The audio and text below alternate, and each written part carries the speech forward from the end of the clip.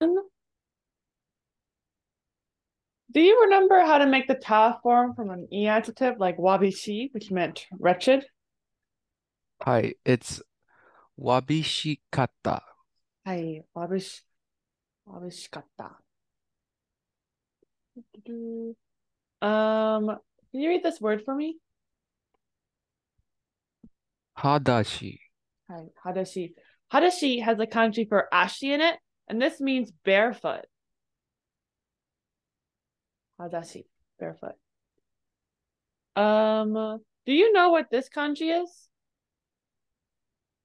This is Michi. Yep, miti, road. Hi. And this word right here, fumu, means to step on. Fumu. Can you read this sentence for me and tell me what you think it means? Hadashi de michi o fumu. So, fumu is to step on. Michi is the street, to step on the street. Can you remind me what hadashi again? Hadashi means barefoot. Barefoot. So step barefoot on the road. Exactly, yep.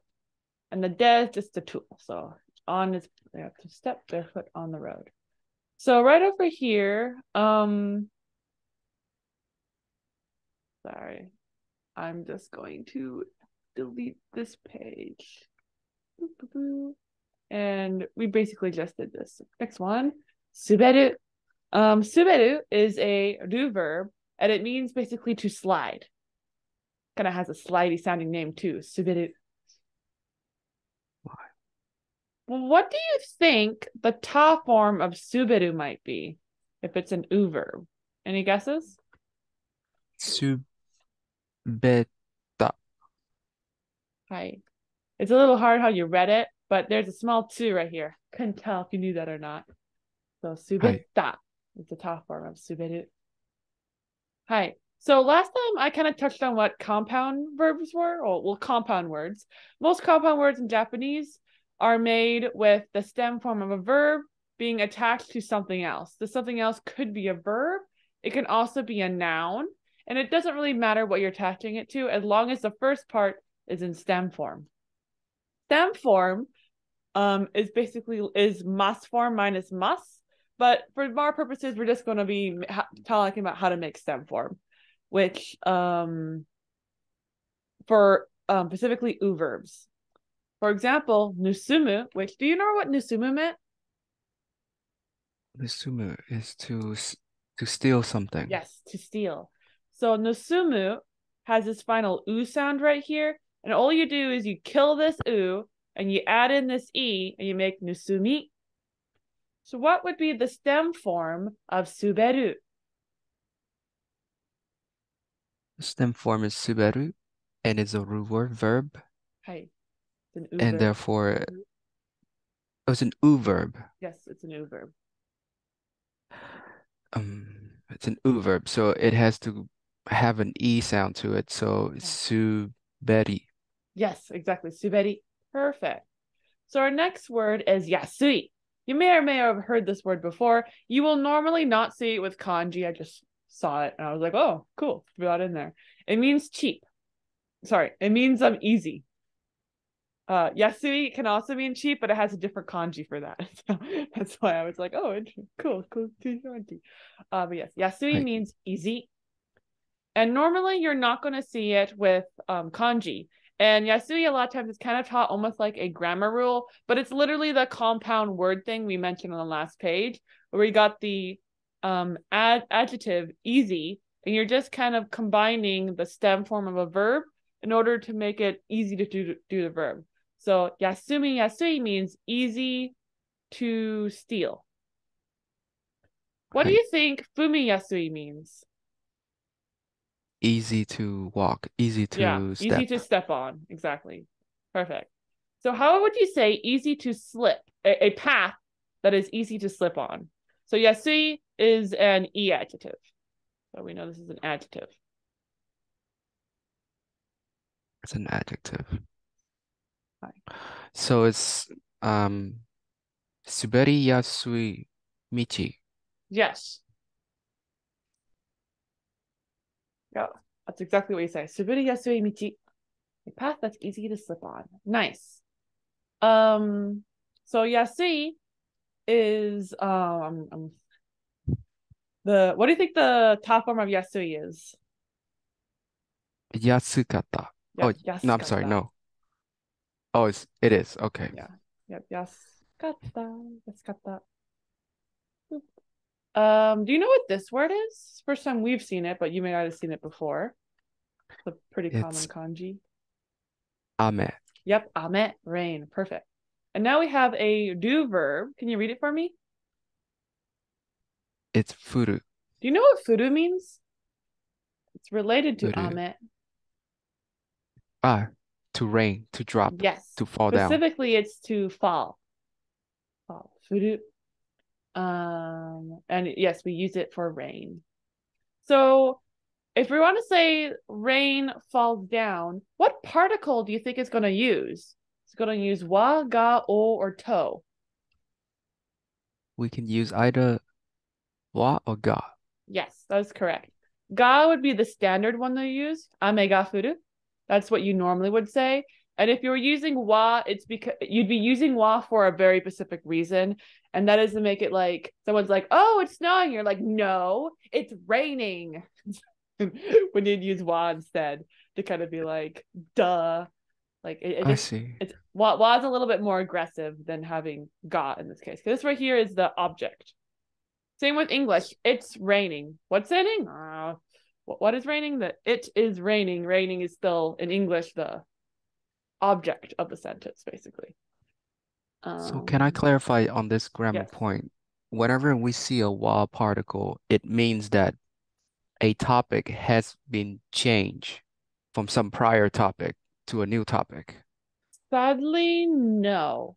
So this is the thing that I mentioned last week, which is basically how wa and ga are really confusing for people learning Japanese because of the difference between subject, their roles when one is marking a subject and when one's marking an object.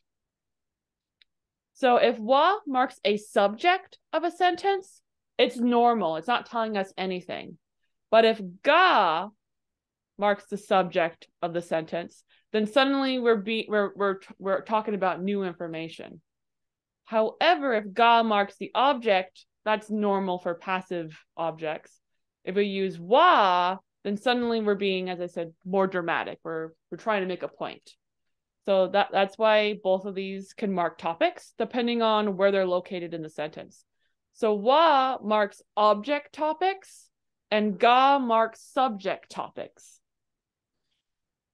So they look the same. So you kind of have to know where it is in the sentence to know what thing it's marking.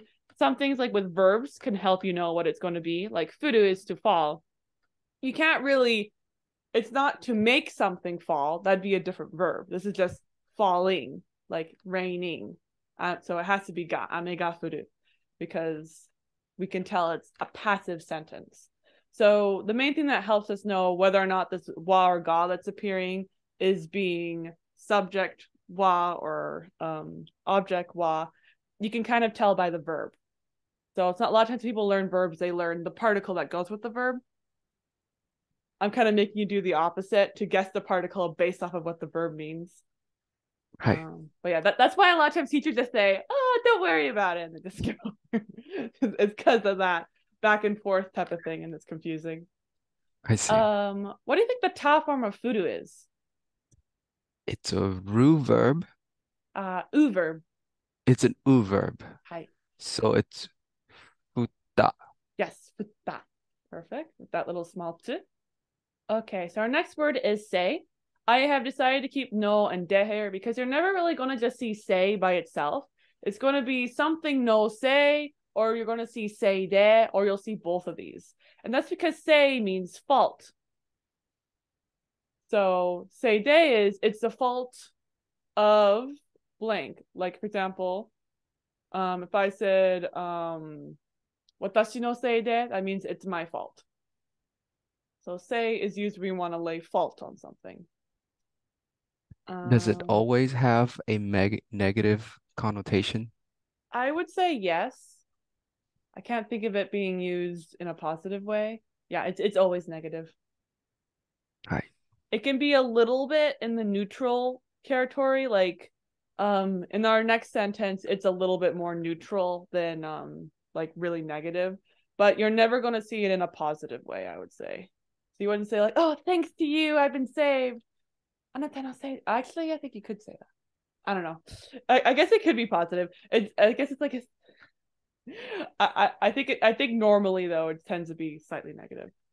The reason I ask is because I think I remember somewhere something like this car was made by this company. So it's if it's a car, if it's a Toyota company made car, I remember seeing this say as in made by Toyota. Then it I don't know if probably that's true or not. that could be true. I haven't seen any car commercial, so I don't know. Um, as I think about this more, I think it doesn't necessarily insinuate bad or good. It probably just is like neutral is probably what it is. But as an English speaker, I feel like fault normally is a bad word. はい。uh, but I think it doesn't have either. Um, so what does ame ga futta mean? 雨が降った。The rain fall Bald. in the Yeah. past tense. Yeah. So fell. How could you Oh, it rearrange fell. this so that we have a relative clause here? So instead it says rain that fell versus just rain fell. The How could rain you that say that? fell is 雨 toyu futa. Hmm. So The rain that fell. toyu is used for defining things. So if you said ame toyu futta, that's really just defining the falling as rain, rain of falling. So I can kind of see where you got that, but that is a weird sentence that I don't think anybody would ever say. What I want is a relative clause. So all you have to do is hit that futa and you stick it right over there. Futa ame is rain that fell. The rain That's all that you gotta do. fell. Grab the verb, throw it on the back. So this is when you can see the short form can be in ta form. It doesn't have to be like that. So furuame is rain that is falling or will be falling, versus futta is rain that had fall. So you could also say futteru, which is the ing version. Futteru ame. はい。So Falling rain. so this is falling rain, to fall rain. Yeah, exactly. Okay, I'm gonna skip that. Okay, actually, I'm gonna go back. What is the top form of Yasui again? Yasukata. Perfect. So right over here, it's a sentence with say in it. 俺のせいで自信まで消ししまう, which is because of me, I almost completely disappeared. What it is. So using this, how do you think you would say because of the rain that fell, the path is easy to slip on? So we have a whole lot of words down here. Got yasui, suberu, michi, no seide, ame, and furu. The first part you want to make is because of the rain that fell. And my hint is Because relative clauses. because of the rain that fell, the path is easy to slip on. Nice. So, the rain that fell. So, fu, futa, futa ame dakara. Is that right? Oh It's no, I'm not so wrong. sorry. Dakara is Say, not wrong in this context. um, That would be fine, but no, no no, say is the same thing. no say de, um, yes, the path is easy to slip on. Yasui no, yasui michi, yes. Suberu. What is Suberu again? To slip. Suberu is to slip. So yes, easy to slip. Easy to, the path is easy to slip. Yasui. Do you know how to make compound verbs? I told you. What you do is that you get a verb, put it in stem form, and then stick something else on the bottom of it, which is normally Right. going to be a noun, an adjective, or another verb. So in this context, we Yes. want to attach it to yasui, which is easy. So Right. easy slipping. So it will be Suberi Yasui Machi. はい。Yep. 滑りやすい道. This is Da. perfect. Yep. That. My goal was Michiwa. Michiwa. Michiwa suburu yasui. But the other sentence was grammatical. It just felt a little bit dramatic to have the end in a relative clause and start with a relative clause. Versus this right here is like the more normal ending of the sentence. But it was grammatically correct and was perfect. Okay. So yugata is dusk. And yoake is dawn. I have these two fun words here. So do you remember how the first part of this word was read as? It was the dusk word. It's you. Yep, you got that. Nice. Could you read this sentence for me?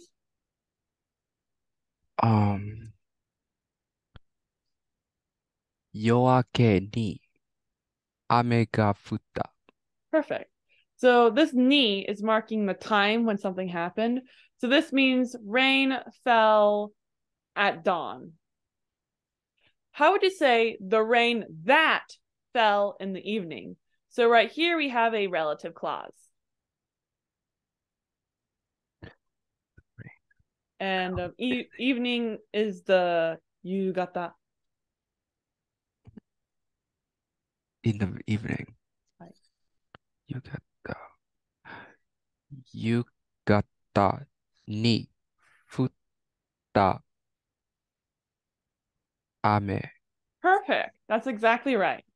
Nice. Good job. Yep. So this ni does actually have to go here. So you can't stick that over here. Then suddenly it gets confusing. So this is the only way you could say that.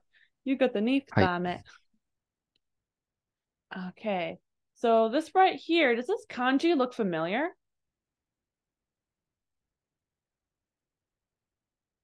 Yes, it's ishi. Yep, ishi. What does ishi mean, do you know, on its own? It's mean a stone, Yep, a stone. rock. Yep. Ishidatami is stone paved. So we're basically, this is something that happens with like streets, for example.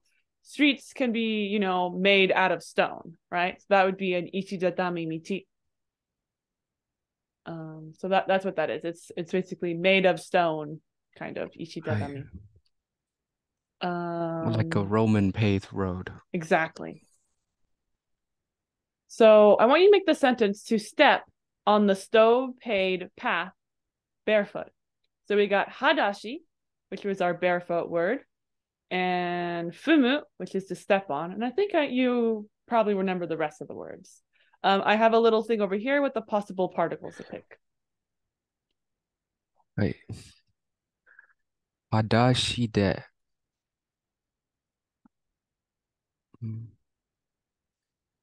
Ishi hadami no michi ni fumu. Hi. This is theoretically not wrong, but this is kind of saying to step at the road. But for stepping on, we actually use o to step onto something. But ni would be more like you're aiming to step there. So perhaps, for example, if when you're a kid and you're trying to step on the cracks specifically, you might use ni in that context. But o would be more normal in this situation. Perfect. I've mentioned naru before, but I didn't actually have this as a word for you to learn. Do you know what naru meant? My sentence was neko ni naru, because that's like my favorite sentence for some strange reason. Hi, to become a cat. To become, yep. So naru is to become.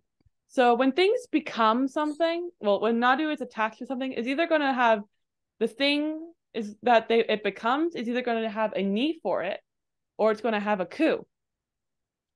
The reason for this is that ni is the marker for like nouns and na adjectives when you're going to be doing something for a verb. So the way you do a verb and the way you're doing it is going to be a noun or an adjective. We're going to have ni there. Versus if something ends with an E sound, instead the E is going to turn into a ku. And that's what they do instead. Because ku is kind of also a adverb marker. And adverb just means I am modifying the verb. So, quick question yes. here. If suppose we have a noun or we have a verb that in the stem form and it had an E sound. It would turn into ku. It would turn into ku. Yes. So you actually see that a lot with naru. You tend to not to see verb naru. But you do see a lot negative verb naru. So weirdly enough, verbs in Japanese that are in negative short form are basically the same as adjectives grammatically in Japanese. So you never see this, but you do see that. It's just a really weird thing. So you wouldn't say taberu ni naru, but you can say tabenaku naru, which would mean to become unable to eat. So suppose we have a noun that end in an E sound. Would that be in grammatical? Would we treat it as a noun or? You would treat that as a noun. So for example, I can't think of a noun on top of my head, but kirei is a not adjective. So you see it in the dictionary like this, kirei, but it's not going to become kireku because that's not happens. The noun, there's a boundary right here where this is the existence of the word, and then you add other things on top of that. So the na versus a ni. So with E adjectives and stuff, this E is out of the boundary of what makes the word itself.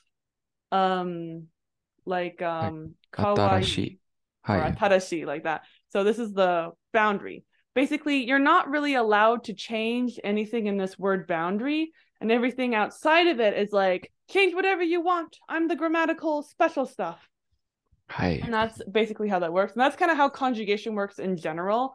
So like with nusumu, for example, it's not really nusumu, it's nusumu is kind of what it is. And then whatever you're adding over here is just the conjugation going on. So I see. These things right here, linguistically, are called roots. Is what they are. So if you're ever interested in linguistics, you can like see what are roots, and get very interested in linguistic. This is a very important point that I need to remember, especially when you say it's not nasumu, it's nasum. And then whatever the vowel that come with it is different. It just happened that the Japanese doesn't have a phonetic writing system to indicate that.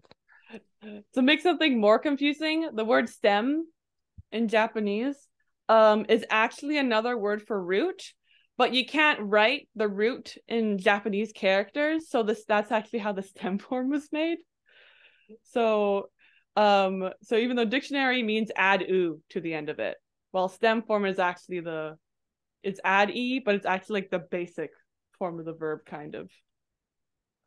So for example, tabe, which is a do verb, it's just tabe. That's the stem form.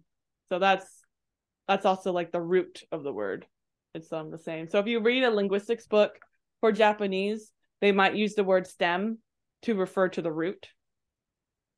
I know this because I was reading a Japanese book not that long ago, and I was like, that's so interesting, because a lot of books will call it just stem. Like Genki calls I think it's like infinitive.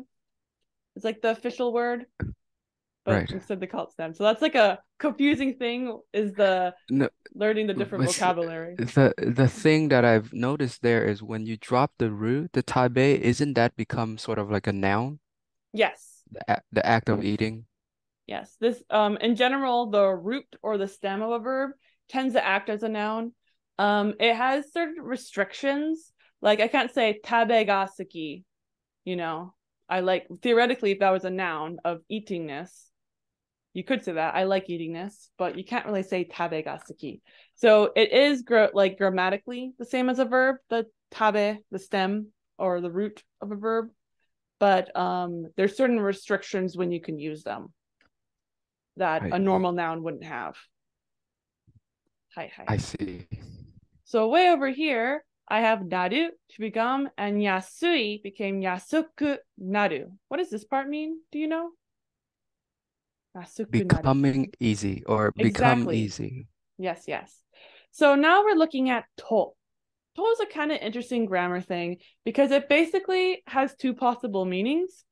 If you're talking about something in the future tense, it means you're talking about something that has 100% certainty, and it probably is caused by the thing. So when this happens, and it should be like 100% probability. That's what like to does.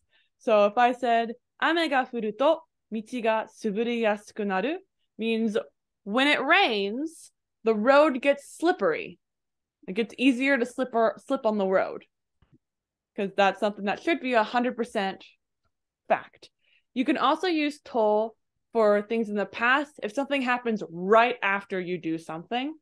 So even though it's not necessarily 100% if it was a future tense, if it happened in the past, it's always going to happen in the past, right? You can't change your past.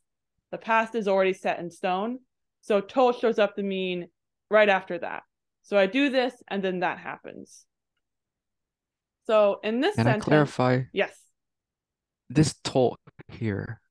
Is this the same to as when we say this and this and this? No. Like an itemized, like a listing of.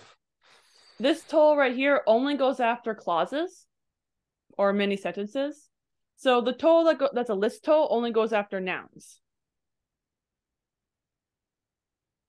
I see.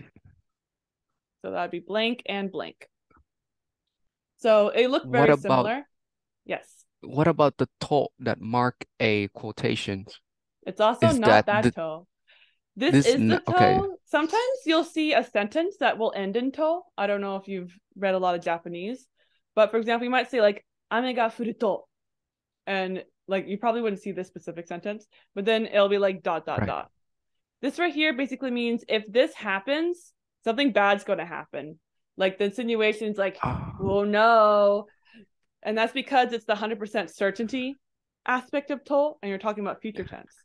So in a way, it's kind of like, oh no, if this happens, I'm going to die.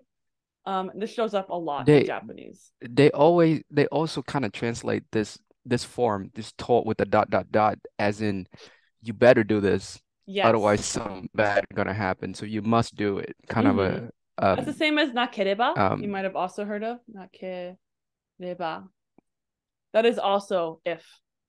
So when it's dot dot dot, it's translated as must. You must do blank. But it literally is if you don't do blank, then it's like the mom like shaking her finger at you. height. And you're gonna be Okay. in big trouble. So yeah, if statements in Japanese tend to have that negative connotation when you drop it off to being must. So this is a different to than all the other to. Yes. So there's three Got it. toes in Japanese. Yep. But yeah, this is the sentence to. Sentences or clauses. Hi. Okay. How do you think you would say I step on the path and I slip? So the idea is that right when you step on the path, you would 1 foot on and bam, you splat right on the floor. How do you think you would say that? You got furu, So michi, and it's suberu. so it's michi futta to suberu.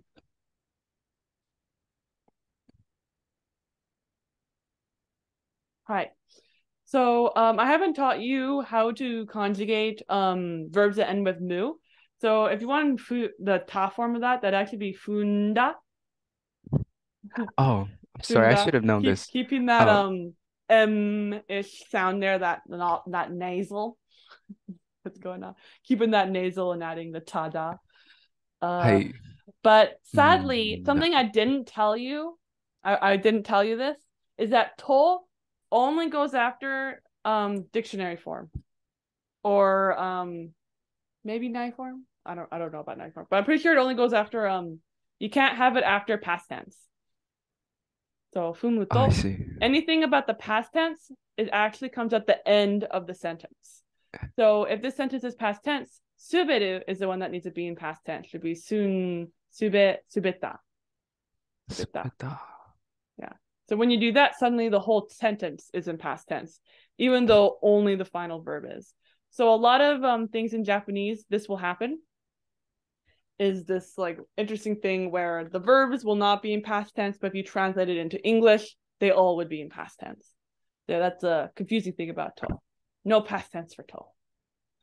Okay, so before we read this page, it is our halfway point. So I'm going to stop sharing and we'll do the switcheroo.